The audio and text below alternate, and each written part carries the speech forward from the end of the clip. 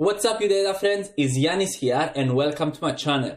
In this video, we're going to talk about the 6 skills you need in order to become a data scientist and also provide some practical examples. By the way, if you're new to my channel and you're passionate about data science, please consider liking this video and subscribing to my channel, as I will be uploading regularly data science informative videos and data science tutorials.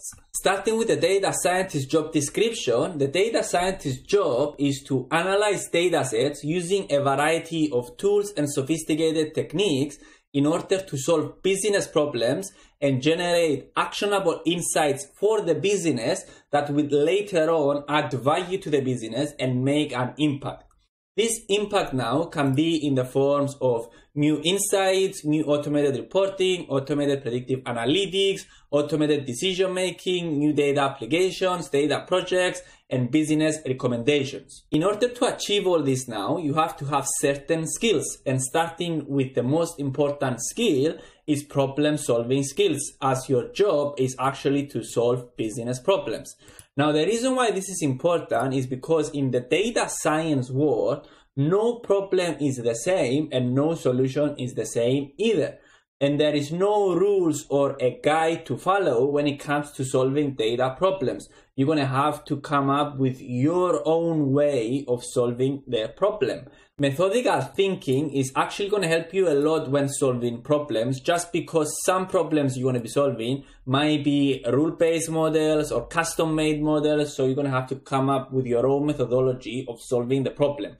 By the way, I keep referring to this sheet over here, which explains what does a data scientist do. I'm going to have links in the description of my previous videos, which is about what is data science, the data science team structure, what do data scientists do, the time spent, the skills, the tools, etc., etc. So you can go and check them out. Right. Back to the problem solving skills, the next thing you have to have is that you have to solve the problem efficiently. So you will only have access to specific tools and resources. So you're going to have to use them very efficient in order to solve the problem effective. So effective is actually solving the problem to 100% and not just solving some of the problem. The next skill you have to have as a data scientist is technical skills and programming skills, which is actually one of the main disciplines that define data science as a whole. The first software you need to have knowledge is Excel skills for dashboards and ad hocs. Now, whether you like it or not, as a data scientist, you are probably going to be using Excel every single day, just because everyone else in the organization outside of the data team is going to be using Excel, and they are quite comfortable in using Excel. The next software you need to know is SQL or SQL-like for databases, and this is because all the data of the organization is going to sit in databases, and you're going to need a language to query that raw data. And that language is probably going to be SQL.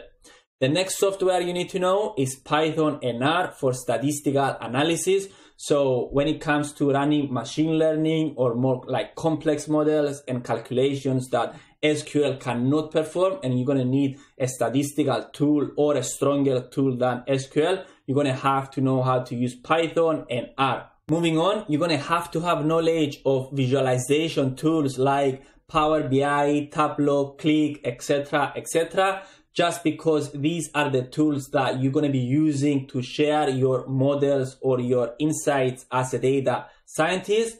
Additionally, you're going to have knowledge of cloud tools like Azure, AWS, and GCP, just because all organizations now are moving their data from on-prem solutions into cloud solutions, and you're going to have to know how to connect to those cloud solutions, where the data is saved, how to move data, how to run your analysis, and how to deploy your models into those cloud tools. Lastly, you might need to have knowledge of APIs and frameworks like Spark, TensorFlow, Keras, PyTorch, etc., etc., because you might have to run some big data analytics and big data machine learning models. The next skill you need to have as a data scientist is data analytics skills, which again is one of the main pillars or disciplines that define data science as a whole. Here, you will need to have knowledge of maths and statistics for data analysis. You will need to know how to manage a database, how to create dashboards from scratch, how to visualize data, and how to analyze different key principal indicators. You will have to have knowledge of data mining, cleaning, transforming, and storing the data. You will have to have knowledge of descriptive, diagnostic, predictive, and prescriptive analytics. You will need to be an ace in the machine learning process and also know a lot of different machine learning algorithms and how they work. If you want to know more about the machine learning process, I have actually 2 tutorials in Python that I go through all the steps that the machine learning process has and actually all the tasks within each step, and I actually apply them. I'm going to have the links in the description. One of the tutorials is a logistic regression and the other one is a linear regression model. And the last point I have going back is that if your analysis involves audio, video, image, or generally object recognition, then you will have to have deep learning knowledge. The next skill you need as a data scientist is communication skills. So here is where you have to clearly communicate your results and recommendations back to the business. You have to be able to tell a story out of your data. Actually, communication skills are going to help you a lot when it comes to the problem formulation phase. So speaking with different people in the business to understand the problem is going to help you a lot in this step over here, where you're sharing your model with the business and trying to get their thoughts, their feedback. It's going to help you even more in step number 8, which is trying to convince them and educate them how to use your model in the business. Additionally, you will have to be able to explain technical concepts to non-technical people.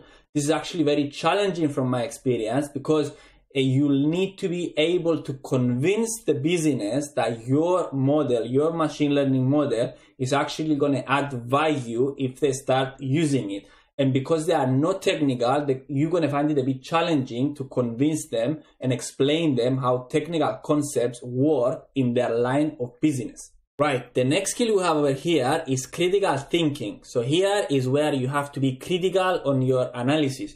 You have to challenge every existing solution if there is a better way of doing it. You have to challenge what everyone is saying, see if they have any motives and they're suggesting things to be done in their way. Also, you need to challenge yourself too, and this is a critical one, just because we often think that our solution is the best, but we have to be like, oh, wait a minute, what if my solution is not the best? What if there is a better way of doing things? What if there is a cheaper way of doing things? Etc, etc. The last point I have is that you actually need to gain a deep understanding of the underlying cause of the problem if you actually want to be critical about solving this problem. The last point we have is creativity, which is what makes good data scientists stand out, in my opinion. Creativity is an art wherever you apply it, and you have to get creative when solving problems, just because all problems are different to each other, hence all solutions are going to be different to each other. You always have to challenge the norm and trying to create something new. You will need to find new ways of doing things as a data scientist with the overall aim of adding value to the business and actually making an impact. And some final notes I have over here is that what makes a good data scientist, and the answer is its ability to turn data into valuable and actionable insights.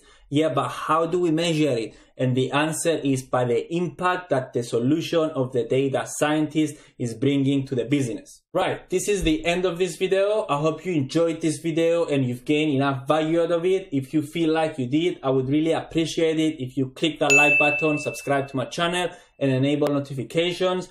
Additionally, if you have any questions around the skills I have covered, please let me know in the comments below. If there is any other skills that you feel a data scientist should have, again, please let me know in the comments below. Otherwise, thank you very much for watching, and I'm going to see you on the next video.